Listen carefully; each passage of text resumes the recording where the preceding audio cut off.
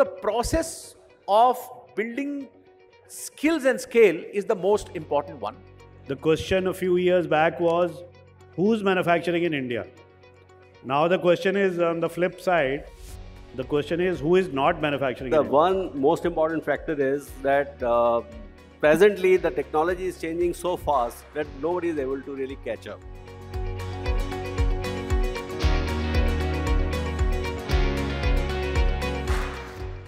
So, good afternoon everyone.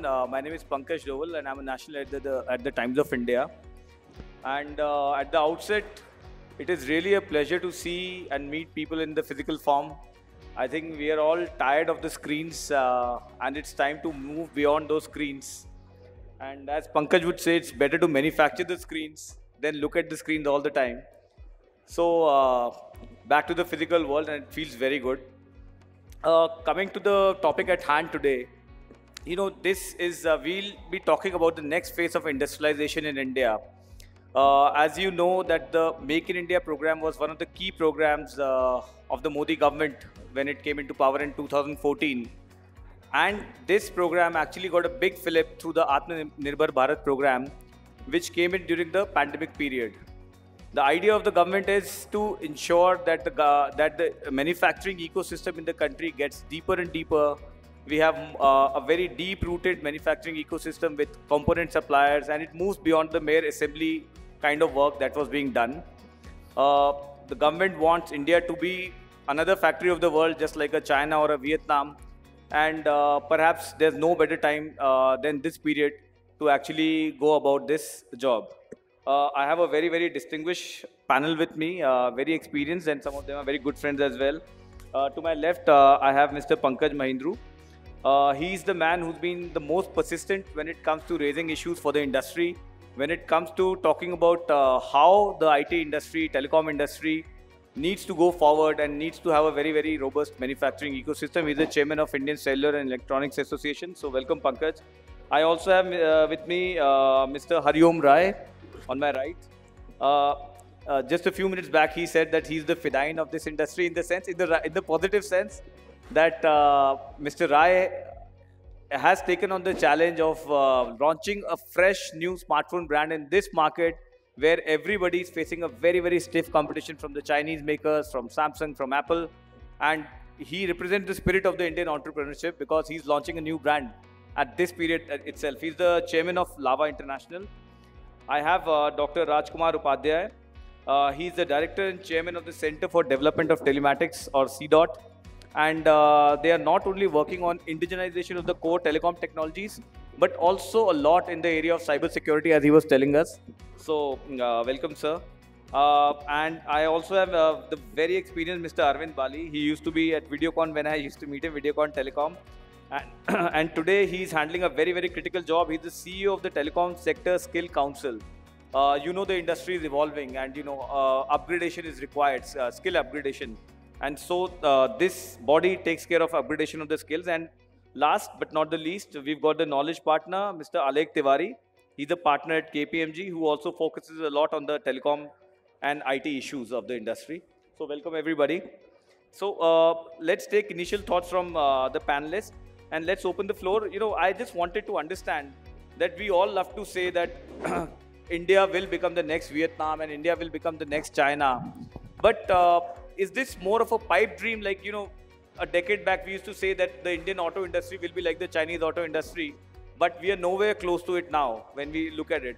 So similarly, are we, you know, kind of daydreaming, or is there some sense in that, you know, we can also achieve the scale, we can also have a very deep-rooted manufacturing ecosystem with a lot of suppliers over here? I'll start with Mr. Pankaj Mohindroo, please. Yes, it is a dream, but it's not a pipe dream. There is no pipe in it. The only pipe is which leads to the numbers we are talking about. We have the tailwinds of what has been achieved in the last 5-6 years. Mobile phone manufacturing, which was about 19,000 crores in 2015, is today 2,75,000 crores. So it's a growth of 1,500%. And you know, there is exports are this year will touch 45,000 crores. So it's not that we are dreaming that this is happening, it's happening on the ground. The question a few years back was, who's manufacturing in India? Now the question is on the flip side, the question is who is not manufacturing in India? Every brand on the world is manufacturing in India, but the progress is limited to mobile phones, unfortunately. And the other sectors, which is IT hardware, consumer electronics, there has been some development, but not much. Consumer electronics, auto electronics, medical electronics, air conditioning and appliances, and hearable and wearable, these sectors have not kicked in yet.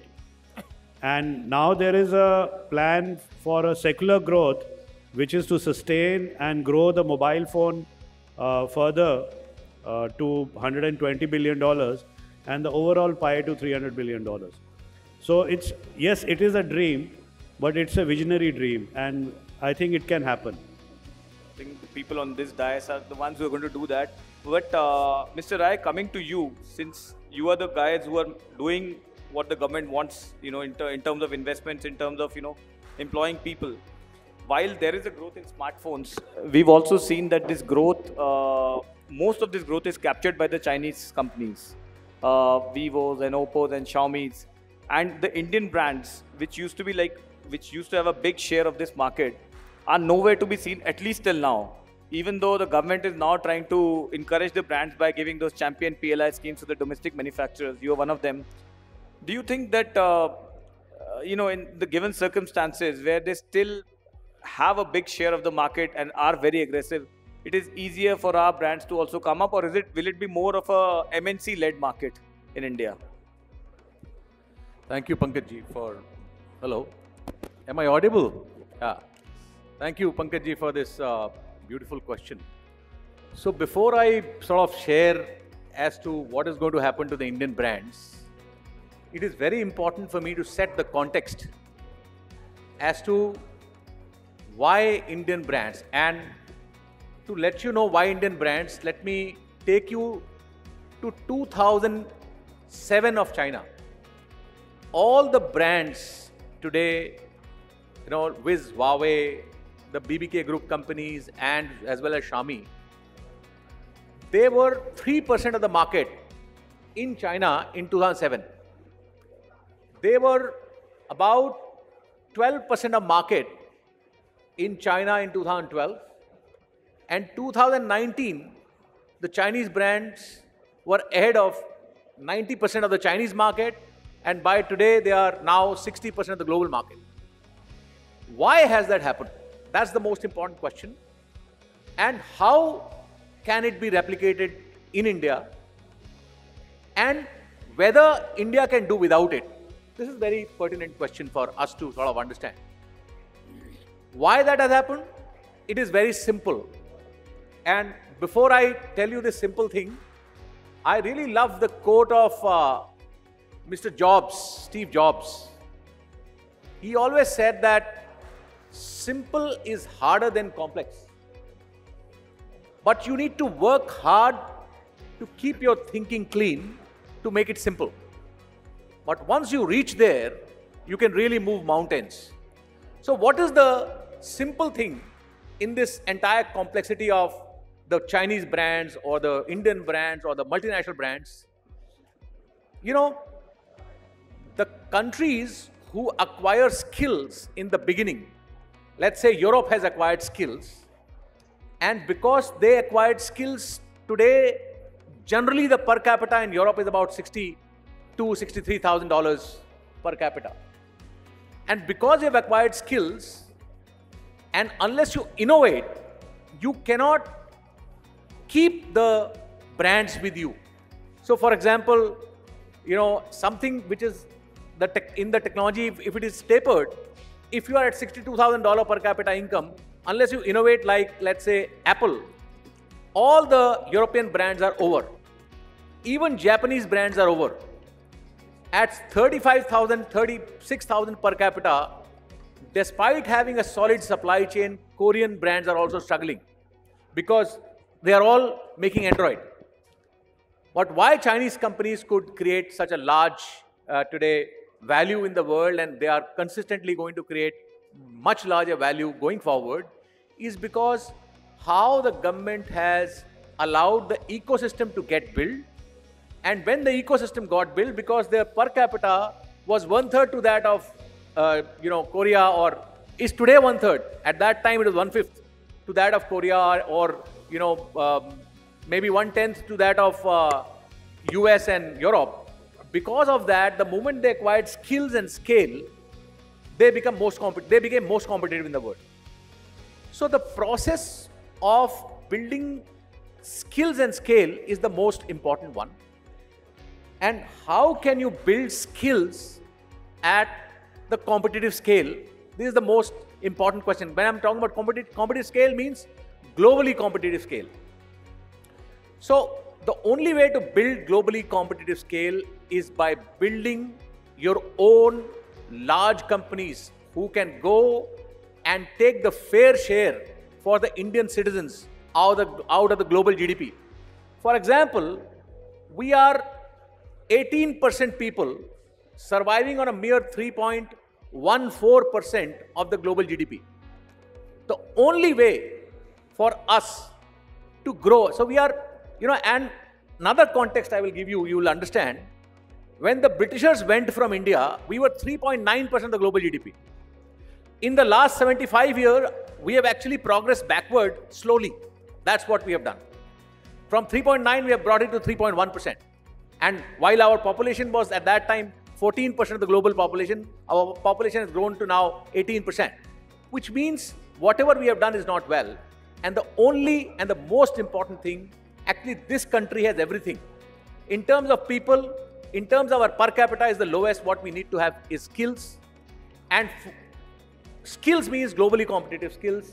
For that, economies of scale, and that is the most important thing. And it can only be done once we are able to build our own companies. Once we are able to do that, I think no one, we are 17% of the Chinese per capita. No one can compete with us. To do that, one of the methodology is the fiscal methodology which the government is using, which is the PLI. The second methodology which the world has used, which we are not using as a country, is the monetary system, which is the development banks we are not using at all. The third methodology which the world has used to build its own companies is, the market. Because you have your own market, how can you utilize your market to build your own companies? Because unless you build your own large companies, you can't build the country. In 1996, China had only one Fortune 500 companies. Today, China has 135 Fortune 500 companies. And these Fortune 500 companies create 56% of GDP of China. Because you have large companies, you have semi-large companies and you have small companies because of that. So it is top down, and I think this is the time for us. Right. I would lastly say just last two lines. After that, I would not even speak if you want, because I've taken too much of time. But the most important thing for us, I was just sharing with Pankaj ji when he said, "यार आप अकेले खड़े हुए हैं." मैंने कहा साहब कि ये क्रिटिकल है इस कंट्री के लिए. अगर हम अपनी कंपनीज बिल्ड नहीं करेंगे, तो ये कंट्री कभी भी आगे नहीं बढ़ पाएगा फाइनेंशियली और टेक्नोलॉजिकली. और इस कंट्री को जो स्किल्स एक्वायर कर रहे हैं, वो कंपनीज के थ्रू एक्वायर करने हैं. पहले मिलिट्री जाती थी, वो जाके कॉलोनी बना लेती थी. अभी मिलिट्री नहीं है, अभी कंपनीज हैं. अगर हमें अपना शेयर चाहिए अपने सिटीजन्स के लिए, हमें अपनी कंपनीज बिल्ड करनी है. और ये क्रिटिकल है. आज़ादी की लड़ाई में साहब को बोल रहा था कि 1947 से पहले नहीं हुई, आज भी आज़ादी की लड़ाई लड़नी है. ये जो गरीबी से और भुखमरी से आज़ादी की लड़ाई लड़नी है हमें. लास्ट एक मैंने बात लिखी थी कि हमें खुद खड़ा होना पड़ेगा. इसमें मैंने लिखा था कि चल अंधेरे की चादर हटा, रोशनी कर के खुद को जला. दर्द का दर्द, जब लोग परेशान हैं, तबाह हैं, दर्द का दर्द गर तुझ में है, कुछ जरा सा तो मरहम लगा. मुर्दा घर में तो सब सोए हैं, मुर्दा घर में तो सब सोए हैं, जिंदा है तो कुछ हरकत तो ला. और बात करने में क्या बात है, उठ जमाना बदल के दिखा. Thank you. That's really spoken from the heart, and we would like to certainly hear more from you. And the fact is, build your own large companies, which is very important. That we also need to have our own companies that are the next Apples or Samsungs, And so I hope, and we are confident that Lava also grows like that. You also spoke about the importance of skilling, and Mr. Bali, you've got the very important task of now looking after the skilling of the industry. You were telling me that roughly 1.25 lakh students or people in the job is what you've skilled. How do you see the scenario right now in terms of, are we prepared with that skilled manpower, or do you think that we are moving to a sensor-led age right now, in telecom or in mobile phones and things like that? And also we need a large manpower which is creating all those mobile phones. Are we skilled enough, or are we long distance away from that? Yeah, as far as skill requirements are concerned, I think you need to move closer to the mic, or push the mic towards your mouth, towards your face. इस तरफ को करके बोलो. A little closer. So as far as skilling is concerned, I think skilling requirements are driven from 3-4 major factors. I think the one most important factor is that presently the technology is changing so fast that nobody is able to really catch up. There was a time when something new used to come, and there was time 8 to 10 years to monetize it. The next technology will come. But now like we are at 4G, 5G work is going on, and we are already working on 6G. And there was a time when we were very happy when Mbps speed came, and then we were talking about giga speeds, and now we are tera speeds we are talking about.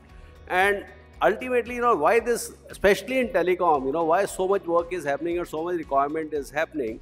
The main reason for that is that we have got 7.8 billion population of the world, and there are estimates that in 2030 we'll be needing at least 50 billion SIM or connected devices. Now for that, you need networks and speeds and latencies, all those issues. Plus, the way world is changing on internet, shopping, everything. So it is changing very fast. Whereas academia is not really able to catch up because they have to follow a structure and use syllabus which comes. So one piece of skilling what is required is that college pass outs whom we have to make employable. That means we have to give them those small modules, and they learn those modules, and they straight away becomes employable. Then the second kind of skills that are required is people who are working purely like manual workers. But like if they continue to do the kind of work they are doing, they will not produce quality. So if we skill them, they do better quality. Like so much of fiber work is happening. Same way is the case with the factories. Like we see factories in China, Taiwan, Japan, Korea versus our factories. So the moment the company invests into skilling of the workers, I think productivity level goes up, quality levels goes up, and overall things become better. So I think one is for new technology, other is for better productivity. We need probably all the time skilling requirement. And the third and the most important part is that the new technologies are coming, nobody knows about that. Like all youth, everybody has to be trained on that. They have to be skilled, reskilled, upskilled. So all that work has to happen in a very, very structured manner. So your question, Pankaj, that are as a country, we are equipped to train people for all these PLI schemes and all the schemes which are coming. So I tell you that in last 7 years, a lot of work has happened in skilling space. Skill India mission under Prime Minister's vision, I think a lot of work has happened. Telecom sector itself has got more than 1,000 training centers. We have already established 15 center of excellence. So all that is available. Only thing is, there is still, I'll say, a big gap between manpower. They don't know how to get the jobs, and companies, they don't know how to source the right manpower. So we are actually working on filling those gaps. And ultimately, the last leg what we have added in Telecom Sector Skill Council is, we are actually talking to the companies and asking them that you tell us your requirement. Either we'll do partly classroom training and rest on the job training, or take them on NAPs and multiple schemes and ultimately give the benefits. But how much of percentage of the people, the students or the people who are working in the companies right now are prepared to handle the kind of technologies, the speed at which the technology is changing, 5G, 6G, does it require a massive skilling Yeah, so one piece is there are already millions of people who are already working. I think estimate is around 4.5 million are already working in telecom sector. Yeah. So companies are all good companies, well-established companies, so they upskill their employees, so that work continues to happen. The other piece is the people who are passing out. The people who are passing out, they are also becoming very smart, especially with online learning. They know that where is their skill gap. We also teach them, we also guide them, and they bridge that skill gap, and ultimately, they get employed. Yeah. And the last piece is, as far as the workers are concerned, I think that was the biggest challenge. Now, their government has come out with a beautiful schemes. Like NAPS is a scheme where 15% of your employees you can keep under as apprentice. There is no minimum wage requirement. There is no PF or ESI requirement. And even the age could be as young as 16 school, college pass out, you can employ. Oh, really? So, plus, the latest scheme what is coming in NEP 20, education policy, government is saying that you need not even go to the school or college. You work in the factories, will give you grades, and as per the grades, after 10 years, 5 years, you will start getting degrees by just working in the factories. So these are big changes that coming in this sector. I think more of industry-based learning. Yeah. Coming to Dr. Upadhyay, we're talking about the manufacturing, but what about the core work which needs to be done? Sorry, my mic. So for the core work, what kind of work are we doing at CDOT? How prepared are we in the core area? Before I talk about CDOT, because two things I would like to say. That why is that Atmanirbhar Bharat or Make in India has become so important today? There are two reasons. Mic has to be closed. Yeah. Hello? Yeah. Yeah. So before I say that what we are doing in CDOT, because that is also driven by the government policy, I would like to say that why is that Atmanirbhar Bharat or Make in India has become important now? There are two reasons. Reason one, economic. Because today, if you look at the demand for the electronics is around 80 billion, which is going to be around 300 billion by the time 2025. And most of it is met by the import. In the electronics segment alone, which includes telecom, there is a trade deficit of $50 billion. Exports are not growing the way it need to be growing, except for some good news from the mobile manufacturing sector.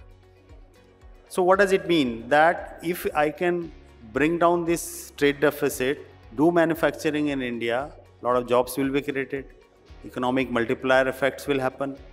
So economical, this is one reason.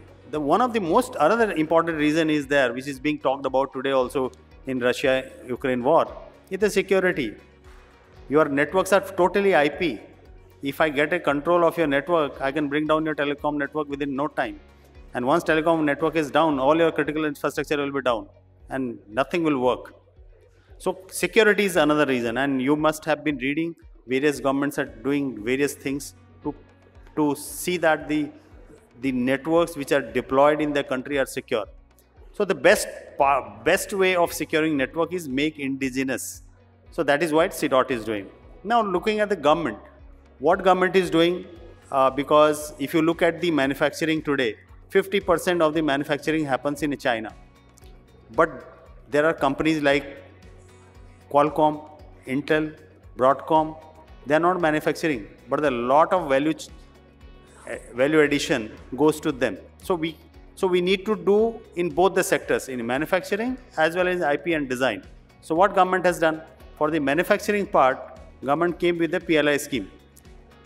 PLI scheme that said that if you manufacture in India and set a target and make an investment of around 3,345 crore over next 5 years, I'll give you an incentive of 12,195 crore. That is the government scheme. What it will do? It will start manufacturing in India, will offset the disability cost, will create 40,000 employment, will lead to 1.82 lakh crore of production extra. So this is one part from the manufacturing side. Now without design also you can't do. Design is very important today. All the chipsets, all the SoCs are imported. And it's not easy actually. It's not easy, but somewhere we have to start. Government has come up with another scheme, DLI, Design Led Incentive, and Semiconductor Policy, where government said, I will give you 76,000 crore to set up this related to semiconductor fabs, any design related to that, because otherwise who will make investment? So government, as far as the government is concerned, government has done this. Another scheme, just very small scheme, because startup, unicorns are getting created day in, day out in India because of the very small support from the government. The Department of Telecom has a scheme called DCIS, where they they help the startups to come up. So government is already looking on the entire value chain. Now coming back to CDOT. CDOT, we were given the task last year, somewhere in 2020, that you have to produce 4G, 5G, 6G for the country, come what may. That was the mandate given to us. And I am happy to report that soon you will hear a good news in the media that we are going to complete this job, and soon this network will be deployed in BSNL network. It will not be 4G alone. 5G NSA will be deployed by Independence Day 2022 this year in BSNL network. So 4G, 5G we are doing. Secondly, to promote the industry, what we are doing in CDOT, whatever technologies we have developed, be it Wi-Fi, be it router, be it switches, 1M, 2M, IoT, hundreds of technologies are there. But the approach earlier had been, keep these technologies here and find the partners and not allow the source code to go. Now we have taken a decision. We will give everything to the industry, including source code, so that they can customize. If I give source code to 10 guys, 10 companies will work on it, and 10 kind of variants will come out in the market. So government is doing definitely a good job, and because without the government support we can't do. Right. I can assure this, that 4G and 5G will be from India in our Indian network very, very soon. As regards 6G, government has already put a task force which is working very vigorously, and it has partners not only from government, because government has realized that alone we can't do. So we have our task forces from industry, from academics, from practitioners, from policy makers to do the policy for 6G. So that's what we are doing. Right. And before I go to Alekh, I just wanted to come back to Pankaj once again, because this is the core that we are talking about, the core of the network and the core of technology. Pankaj, do you think that while these are very encouraging words, but we've been very late in doing this? We should have been doing this earlier. The Nokias and the Siemens and Ericsson, everybody now has captured this market. What do you? Before I answer that, I just want to little bit contradict Mr. Upadhyay. The 50 billion import, actually our target is to increase it 300% more. We want the import of India to go up to $150, $200 billion. Because let me ask the audience a question. What is the import of electronics in China? Can you tell me what is the import of electronics in China? Not the export of electronics. Anybody? The import of electronics in China is $500 billion. Right? So the idea is not to compress the import. That will be Kuai mein mendak wali strategy. The idea is to have a global supply chain and to export more than $200 billion. So you import $150, $200 billion, you export $250 billion. Utilize your skill, lower labor cost, and export more. So that change of mindset is really important. No, I don't think this is, I was very surprised. Nobody clapped when Mr. Upadhyay said that we'll have domestic 4G and 5G. I think, have we become so skeptical that, it was great news, but nobody clapped. I think we should clap.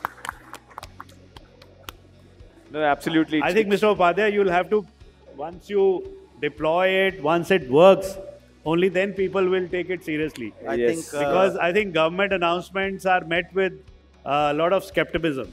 No, hopefully, CDOT from BSNL also moves out to some private operators as well, if the technology is competitive enough. I would just like to respond to Pankaj Mohindroo Sahab. I never said that we have to cut down import. Import is a necessary part, because once you import from the best sources, you will be efficient. What I said that we need to reduce our trade deficit. If the trade deficit, for example, in mobile, in 2017, we were exporting $0.2 billion. Today, we are exporting $1.7 billion. In 2017, our import was $3.5 billion. Today, our import is only $0.5 billion. So, if your exports deficit reduces by some way means that you are exporting more and importing less, definitely it is going to create lot many jobs. Second, whether the news is correct or not, you will hear it very soon in the media. There is no doubt, absolutely no doubt, country will get its own 4G, its own 5G. There is absolutely no doubt. Now, we should applaud that, for sure.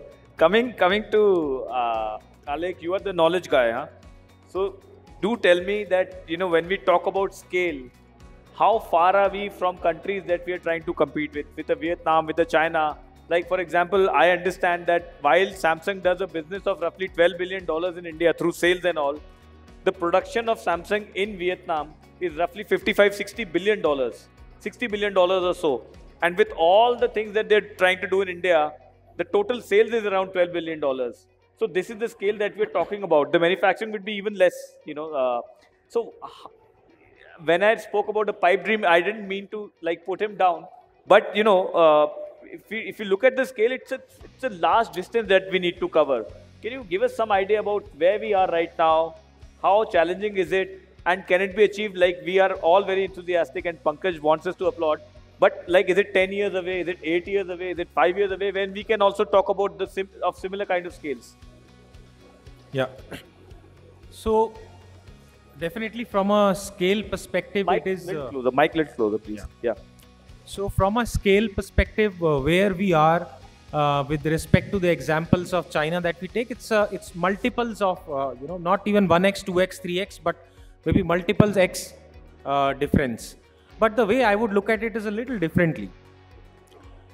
See, every country has developed their capabilities for driving the GDP growth, right? Maybe 10 years back it was China driving it on the back of manufacturing. And of course, manufacturing is important because it has the highest multiplier impact in the economy, right? There are certain areas where we can leapfrog those things which we have left behind. There's no point catching up, right? We are far behind playing the catch-up game of scale on old manufacturing. But where can we leapfrog? We talked about 4G, right? Now with 5G, the technology itself is moving to virtualized RAN, right? Virtualized radio access network, which means traditionally the entire radio access network, which used to have those BTS and eNode B and then networking equipments deployed, physical deployments, nowadays they are all moving to a software defined network, which means there is a lot of focus on the software that goes into the network, and the chipsets and semiconductors can be the same.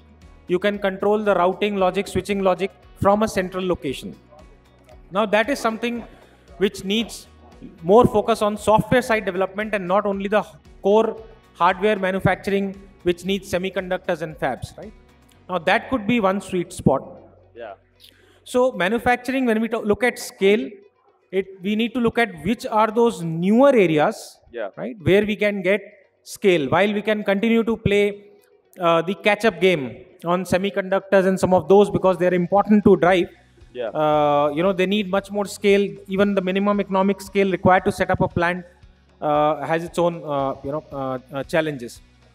The second part of scale and is the digital scale, right? We talk of one METI plan, the report that METI published, which was also one of the themes today, $1 trillion $1 trillion digital economy. Yeah. The themes that the entire $1 trillion digital vision is based on is actually more services digital oriented, not so much necessarily manufacturing oriented. There are 9 themes. Okay, the themes are doubling the income of farmers. Themes are e-agriculture, e-healthcare, making sustainable energy for each and every household, which will go to solar, and those things, telemedicine or e-medicine, digital banking. Now, a lot of these ideas which will drive the next $1 trillion, right, is not necessarily going to be driven from traditional manufacturing, but more digital manufacturing. What Facebook does today, right? What Uber and Ola does today, what Zomato is doing in India, or other companies like Paytm and others and many are building in India. The neobank concept itself that RBI has come up with, that is all digital banking and digital manufacturing. Yeah. So I think that is the other part of scale where Great. we have a natural sweet spot, natural talent. The traditional disadvantages, which were structural in nature, infrastructural in nature, supply chain disadvantages, cost disadvantages, and the way China has subsidized, Chinese government, the way they have subsidized the clusters, whether it is mobile device cluster, the toy cluster, Indian government, I think, will never be really keen to go it that way, right? So the important part is what elements of manufacturing which are relevant to pick up, and how do we build the scale on those areas which is a sweet spot for the country. No, I'll get Mr. Arvind to speak on this, but before that, let me tell you, I recently met Nishan Batra, who heads the R&D for Nokia globally, and he's also the head of Bell Labs. And he was telling me that the kind of talent that we have and the kind of knowledge-based work that we can do, original work from India, is unparalleled. And if we focus on those areas, then obviously we don't have any catching up to do, but this is where we can start afresh and maybe take a lead. But Mr. Arvind, do you agree with what Alekh was speaking when we asked about scale, or do you think that it's a tall order? So let me try and sort of answer it differently. So first of all, let us understand what is the value of electronics and tech industry in the world. The total valuation of electronics and tech industry is about $15.5 trillion, which is about 17% of total valuation. And if you see the impact of electronics and tech on the GDP is equal to about $16-17 trillion, which is about 17-18% of the global GDP. So this is one of the most valuable sector, and its contribution in the whole GDP is also consistently increasing. Now, with this kind of large numbers, the second most important thing what we need to understand is that the principle of winner takes all is valid. It is a law. Nobody can defy this law. It's like gravitational law, that finally only a few countries are going to supply to the rest. That is going to happen no matter what we think.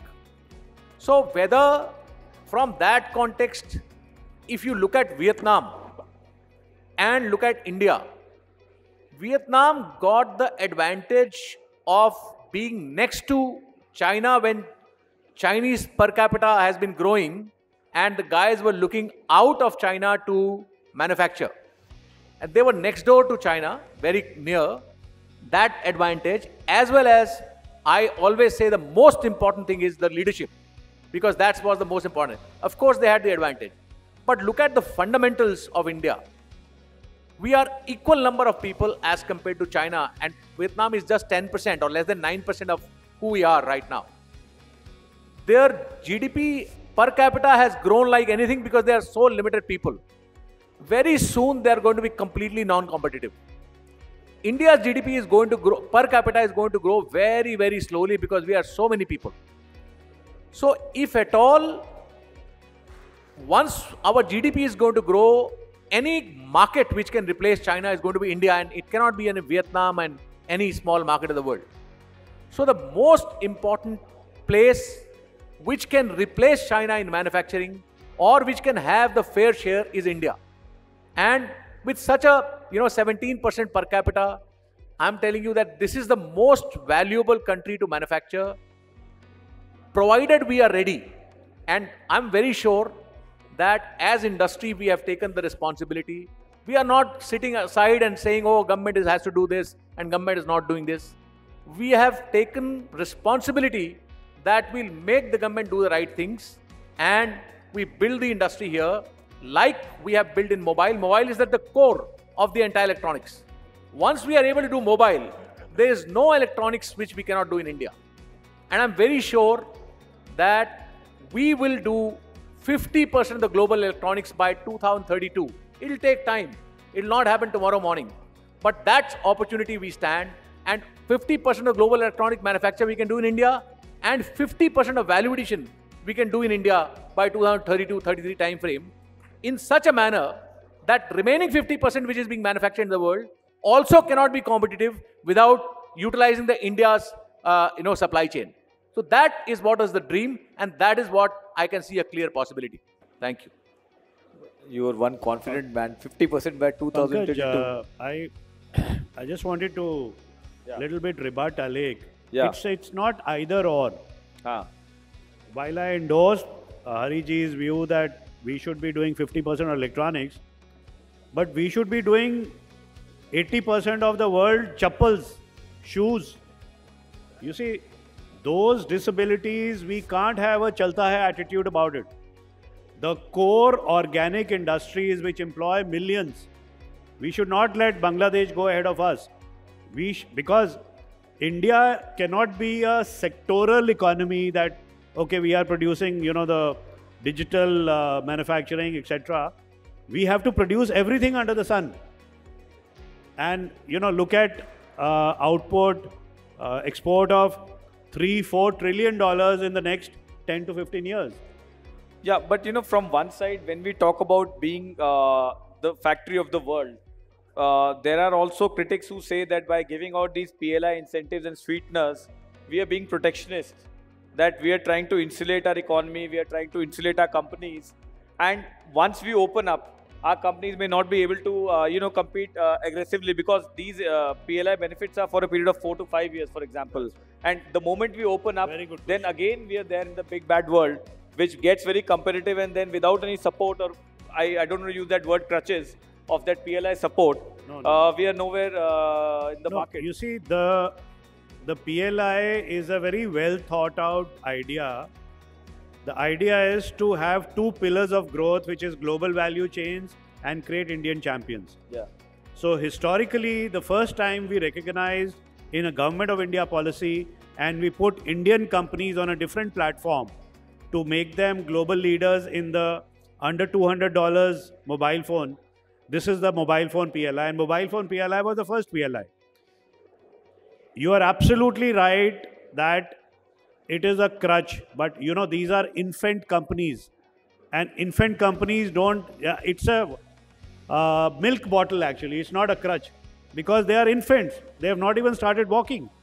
So we have to nurture them, we have to support them, we have to build them, and at the same time give competitiveness to the global value chains. But in these 4 or 5 years, Pankaj, I totally agree with you that we have to peg away at all the disabilities which are there. Whether it is higher power cost, higher land cost, etc. Labor is very competitive. We have to skill it and make it the most efficient in the world. So 5 years is the inflection point.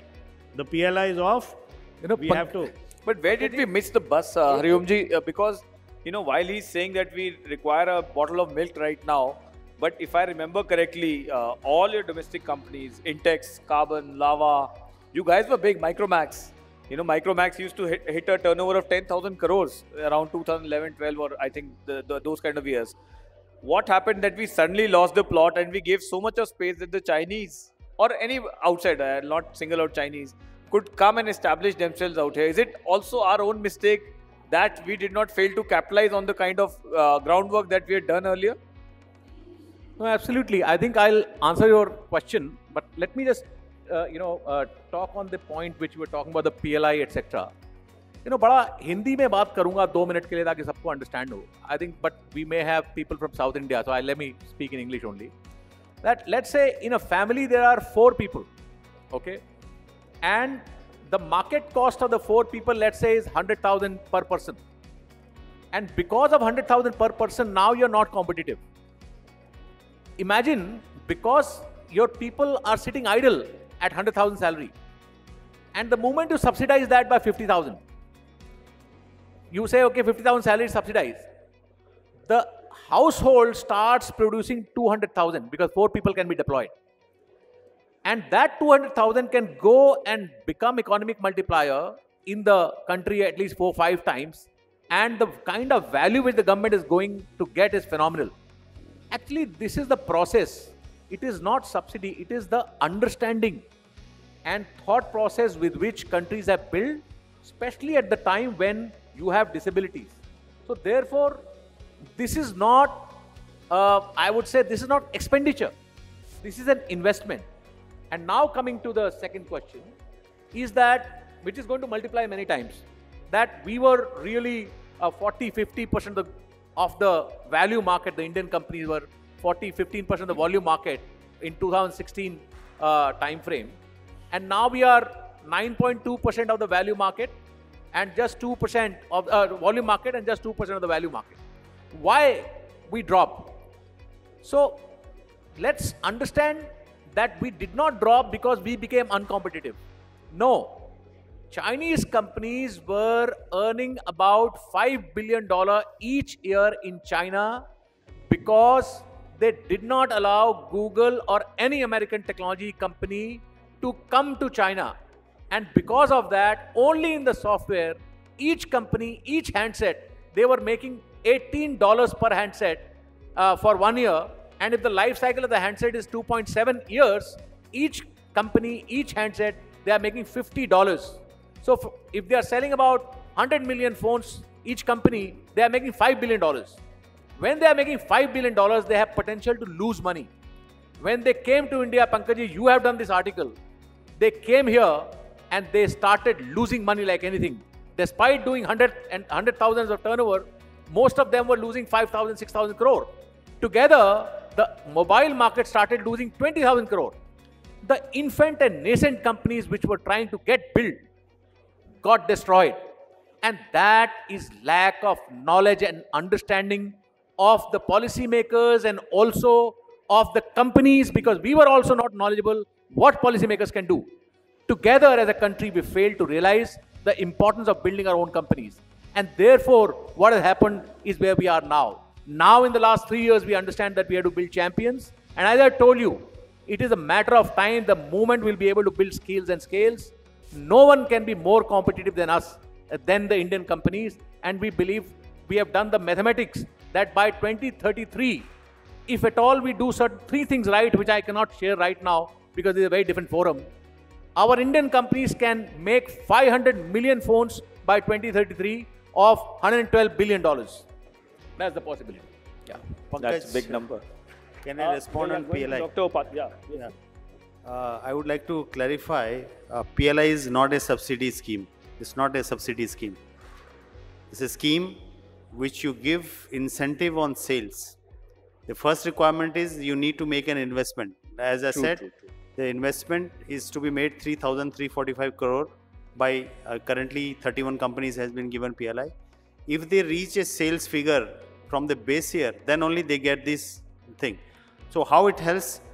If you give some kind of incentive, because making the manufacturing plants, making assembly lines is not easy. So that it helps them in terms of competing globally.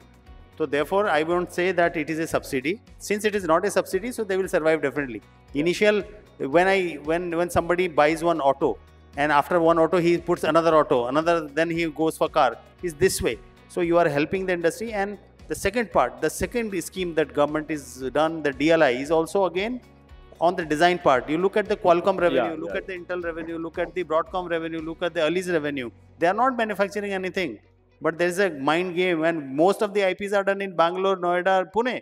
So why can't we do it? That is how the government has come up with this. Companies also need to make their commitment, show their commitment. But coming to your to CDOT itself, do you think, like when you say that you've come of age and now you're working on 4G and 5G technologies, do you think that going forward, a CDOT can also compete very aggressively with the likes of, as I said, Nokia or Huawei, and we can have core technologies being developed out of India, which which is as best as the others are doing? I think again here I will like to say, if I look at the Huawei's R&D budget, Huawei's R&D budget is around $18 billion per annum, 18 billion. Nokia's 8 billion. The whole development cost of 4G is just 30 million. 30 million it has been produced. I don't find any problem, any challenge, because the challenge was there was no support. Now there is a political support, there is the executive support. And once India decided we need to do this, what has happened in space? What has happened in nuclear? Government decided we need to get into space. Government decided we want to get into nuclear.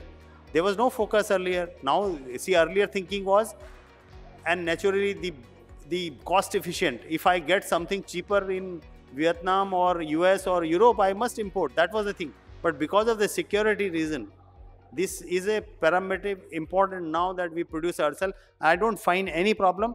And through this forum, I would like to inform these industry stakeholders that earlier CDOT was a closed organization. Today it is an open organization. Any of our technology, what we have developed, be it router, Wi-Fi, 1M, 2M, 4G, 5G, anything will be available to the industry partners along with the source code. We will fund these startups. We are going to fund a startup this year. We have never been funding. This year, a great funding will be done for startups because we have seen if we work in a collaborative manner, using talent of our country, I think nothing is impossible. So 30 million versus $18 billion, but you're also giving results. Our budget is just 30 million and the Huawei's budget is $18 billion. So naturally, you know, to compete with Nokia and Huawei will go a long way. But once we put, I'm telling you, this BSNL POC, what we have done and which we are completing, will open up the door to the global market. It's not for BSNL alone. See the RAN, what we have done, Tejas has done the RAN. It has passed all the tests, everything A to Z, to the world-class RAN parameters. So today it will supply to BSNL, tomorrow it will go to Indonesia, Europe, anywhere. Absolutely. So I'm sure, and this consortium is led by TCS, which is itself is a software power. What was preventing us earlier is the hardware. Now today my 4G core is totally virtualized. It runs on a standard software. Standard PC it can run, its standard server it can run depending upon the call volume. If you want to run up a small network, it will work on a PC. If you want to run for a carrier grade like BSNL, it will require 30-40 servers. So because of the softwareization, now the companies like TCS has a much bigger role. And I'm sure that is why, because the 5G is complete software. It is working on a COTS software, a COTS hardware. So we have great opportunity to leapfrog in 5G and 6G. We were left behind in 2G, 3G, 4G. I'm very sure this is the time for India. As Prime Minister said, Amrit Kal is definitely because of the softwareization in the value chain. Like he was referring, Mr. Tiwari, the ORAN. India is really working very hard in ORAN, and soon you would have been listening to the news from the Reliance, Jio here and there. Our 4G, not one partner, multiple vendors will be available producing 4G radios in the country. Very encouraging words to hear. Mr. Bali, coming back to you, in terms of the manpower, which are the areas where you're focusing the most right now? So as one is, you know, like conventional skilling, because maximum manpower demands are in those like people who are on factories, basically technicians, workers, that is one area. But then there is a very big shift now on IoT, machine learning, and recently I think Prime Minister has announced that, you know, that there has to be a very, very big focus on robotic, on drone technology. So we are actually working on drone technology. We have just going to launch a center of excellence in Patna soon, where there will be drone technology available, similarly other places.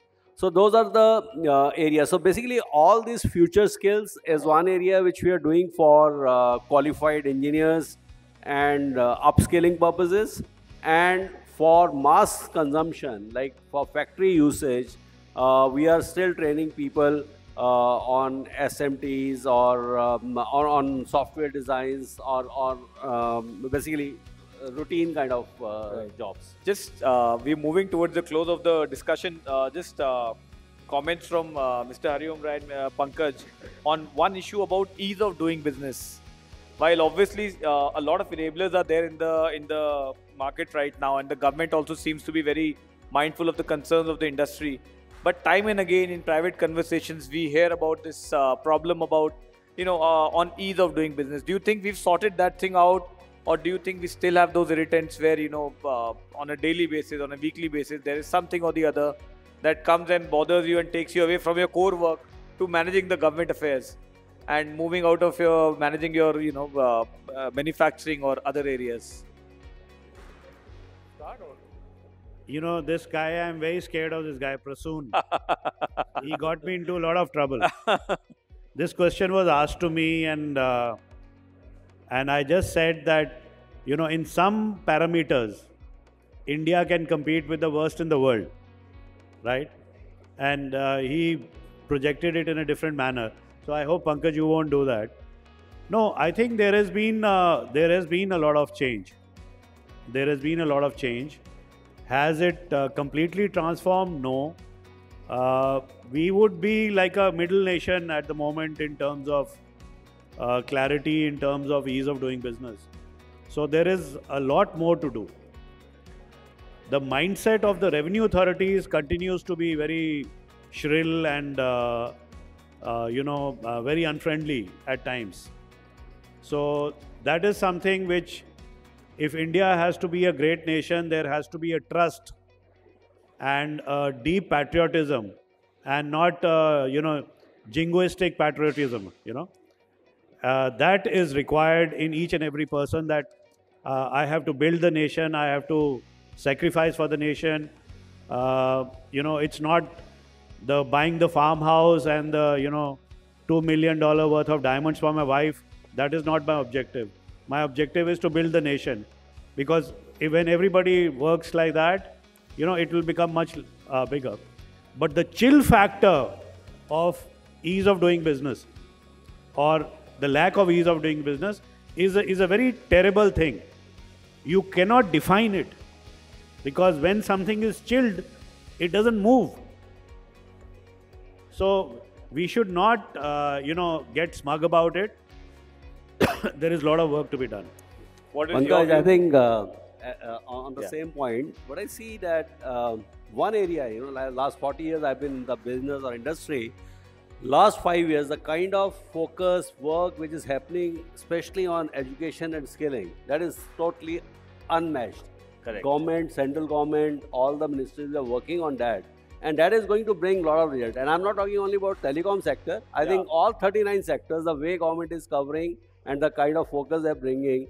So there is a big change in last 5-7 years. Correct.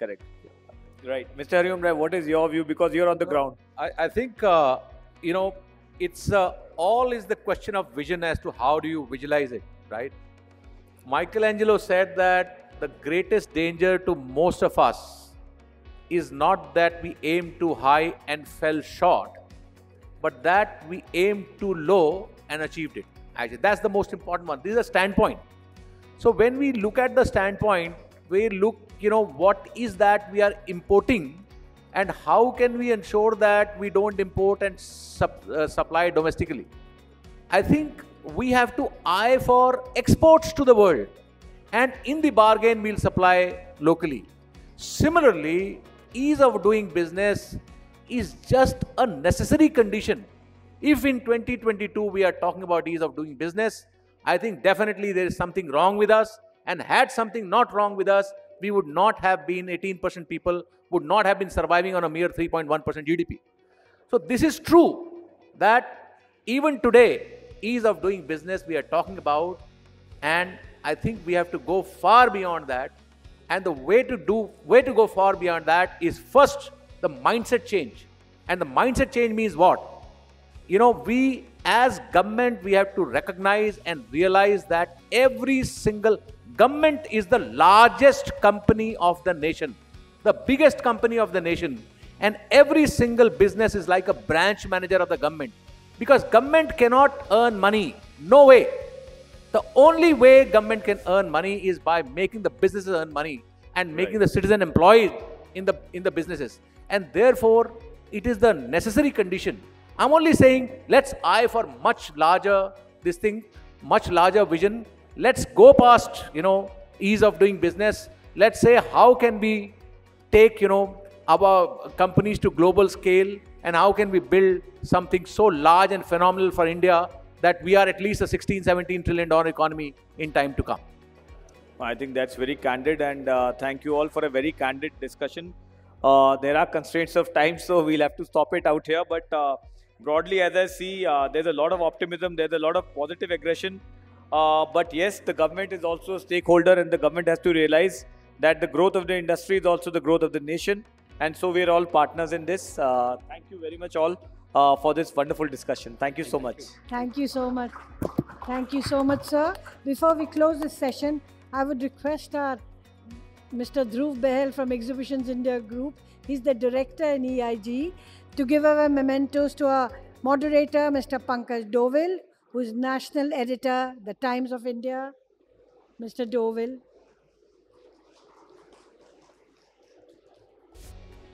A round of applause, please. I'm sure you can clap harder.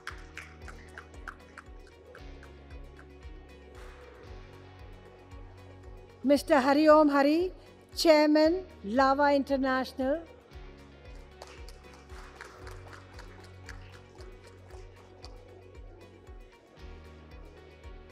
Mr. Pankaj Mohindroo, Chairman, India Cellular and Electronics Association.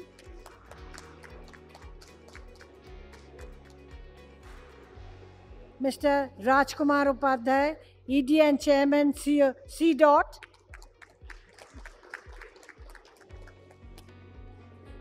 Mr. Arvind Bali, CEO, Telecom Sector Skill Council.